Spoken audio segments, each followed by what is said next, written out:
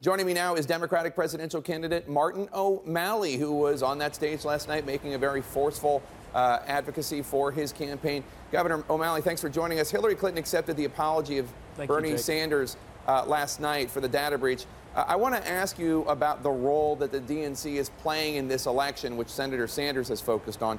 Do you think the reason 2 of the 3 Democratic debates have been scheduled on Saturday nights is because the DNC wants to limit the audience and thereby, under this theory, help Hillary Clinton?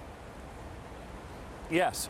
In fact, that's also why, for the first time ever, they've limited the number of debates to just 4. I think at the same time, 8 years ago, we had 16 debates. But look, all of that bickering aside, there are issues that people want to hear us discuss: affordable college, how we make our economy work, how we combat ISIL, how we protect lives here in the homeland. So I thought last night's debate was actually a very good exchange of those ideas, and I hope we have more of them. I was able to make a case for a new generation of leadership, fresh approaches, new ideas to confront these challenges, and I was the only candidate on that stage with a record of accomplishments, bringing people together, and that's what our nation's looking for. Let's turn to the issue of guns. It was a hot topic at last night's debate.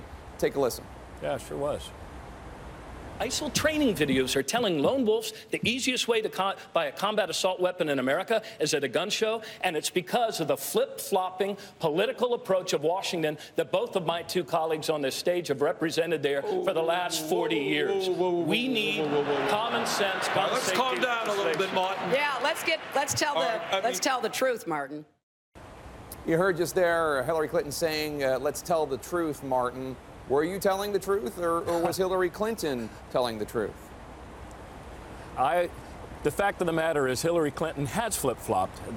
The truth is that Hillary Clinton was, in 2000, when she ran for office, in favor of licensing and a federal role in a national registry on handgun registration, and then she flip-flopped, and she was opposed to it in 2008. Jake, you remember her attacking President Obama during those campaigns, and President Obama having to push back on that. So Hillary Clinton flip-flops in the wind on this issue. Senator Sanders supported the NRA, pushed through a bill to give them, gun dealers and gun manufacturers, immunity, even voted against the research into this huge public health challenge. So, look, I got this done. As governor, after the slaughter of those kids in the classroom in Connecticut, I pulled our people together. We passed comprehensive gun safety legislation. We banned the sale of combat assault weapons, and you know what? We didn't interrupt anybody's hunting season because of it. That's real leadership. That's leadership that doesn't blow in the wind. It's leadership about the principles that unite us, none more important than protecting lives here in the United States.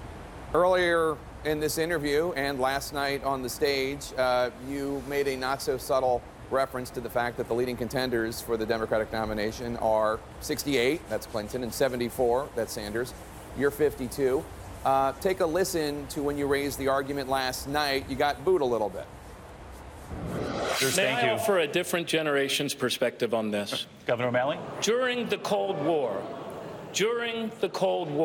we got into a bad habit of always looking to see who was wearing the jersey of the communists and who was wearing the U.S. jersey. Now, there is a serious issue here when it comes to this generational idea. If Hillary Clinton is nominated or Sanders, and the Republican nominee is either Ted Cruz or Marco Rubio, then there's going to be this generational thing at play where, as you know, elections are about the future. Do you think Clinton's age or Sanders' age, if the Republican nominee is younger, could hurt them?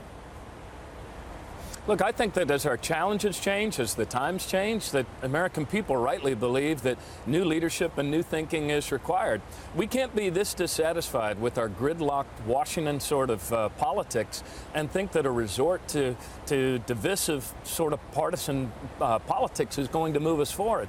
In the very first debate, Jake, Hillary Clinton said that she's proudest of the fact that she considers all Republicans to be her enemies. That's not how you bring people together. I do offer a new generational perspective on many of these issues. One of them that we didn't get to talk about last night was climate change.